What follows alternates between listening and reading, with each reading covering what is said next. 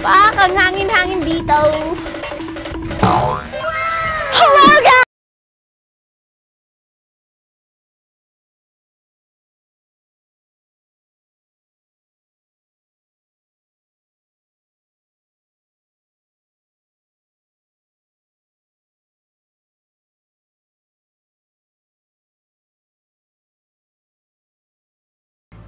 Nandito tayo ngayon sa Macarius Fruit Farm pala.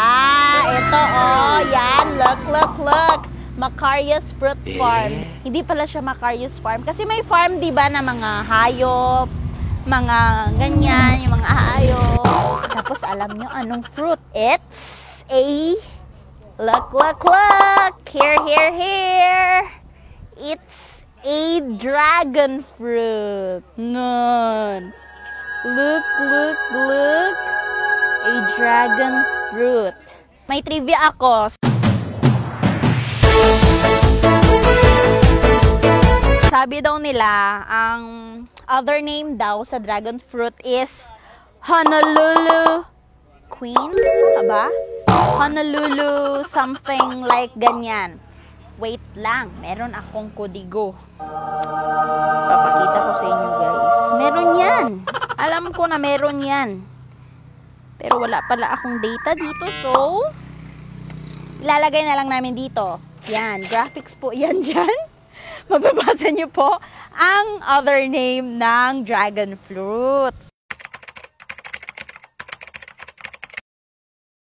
The dragon fruit, or also known as the Honolulu Queen, is a tropical fruit that belongs to the climbing cacti family. Dragon fruit!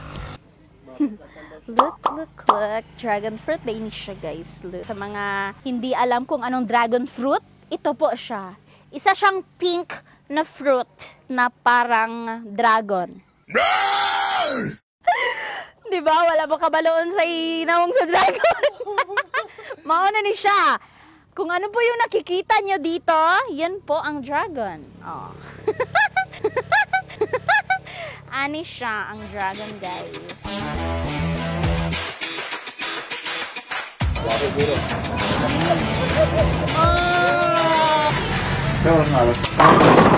Nice grab!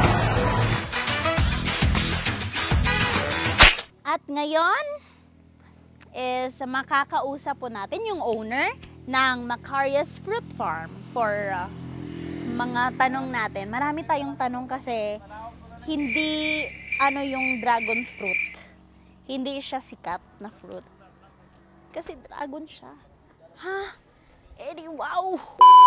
So, bakit po Macarius Fruit Farm and paano po yung nag-start yung business nyo?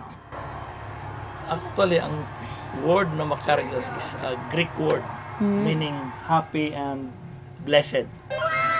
So, it's not a name sa mga anak namin o pangalan ko. It's a Greek word.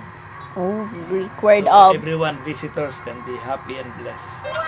Happy daw. Sana all happy. Meron akong dito. Oh, this is a dragon fruit milk tea. Look. Pure dragon fruit. Oh, first time! Hindi pa po ako nakakatikim ng dragon fruit.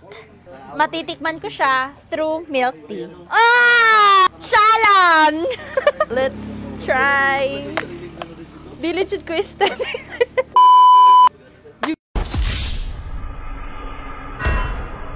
Nugubo! Nagit siya babalik. Na lang siya. O, diligid siya. So, magkuha pa ako. Marami ako dito. Akala nyo? Wow! Oh, first time ko to matitikman ng dragon fruit. Tapos, you know that I love milk tea talaga, guys. Shalan! Ay, hindi nyo pa pala alam kasi bago pa lang tayo nagpa-vlog. So, hindi pa natin close yung each other. Wow! Shalan! Dragon fruit po yung nilalagay sa binignet? Mo siya gubin. Oh, so cute! April, if you are watching this, look. This one, first time po ito, guys. First time in history. So good. Tikman nyo na. Look, everyone.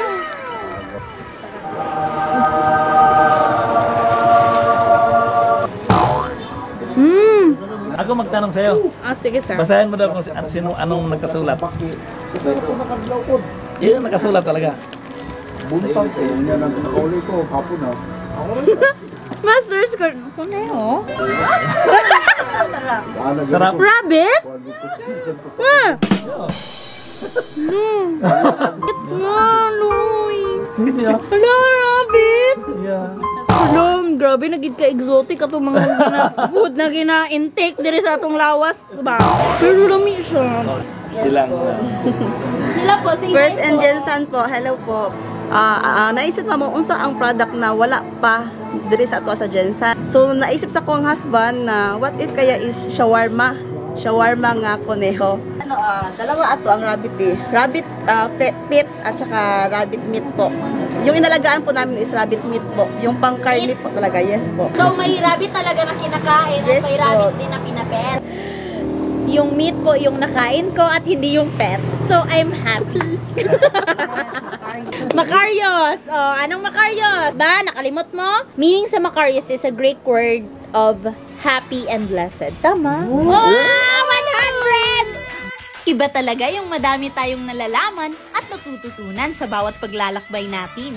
Sana naman ay may mga natutunan kayo at napapasaya namin kayo. Kabrigada, tara na at samahan niyo naman ako sa susunod kong pupuntahan. Ano na naman kaya ang ating bagong pakulo? Abangan!